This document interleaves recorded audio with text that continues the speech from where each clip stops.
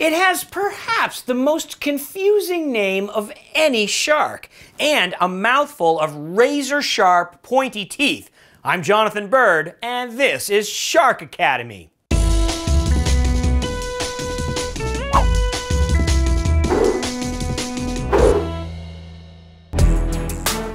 It's known by many names: the spotted ragged-toothed shark, the gray nurse shark, the sand tiger shark. But it's not a sand shark, it's not a tiger shark, it's not a nurse shark. It's a sand tiger shark. Very confusing. In spite of the fact that it's called a sand tiger shark, it's not related to the tiger shark at all. Actually, it's much more closely related to the white shark. The great white shark! When you see a sand tiger shark up close, you'll probably notice there's a mouthful of very intimidating looking teeth.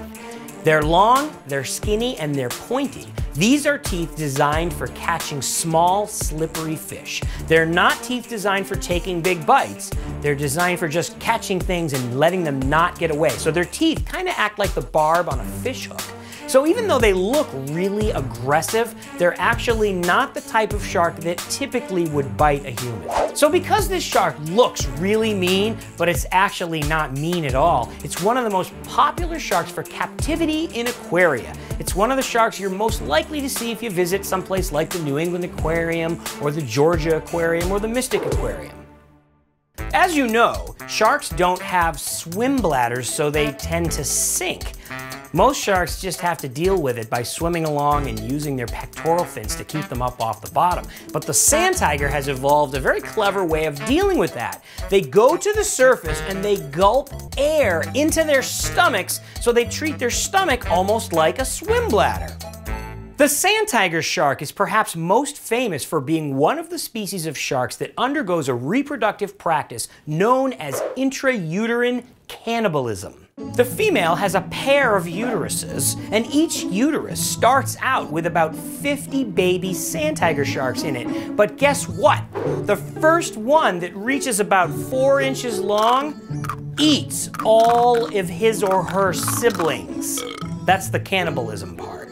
So 12 months later, after the gestation is over and the baby sharks are born, out of 50 sharks in each uterus, that's 100 sharks.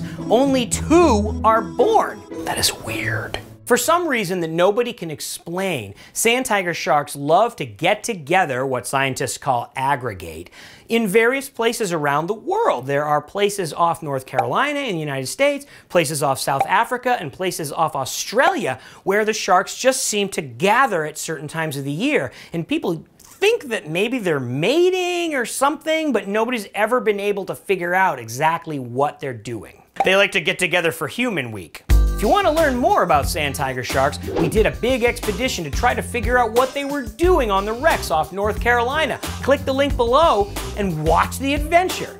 Until next time, I'm Jonathan Bird, and this is Shark Academy.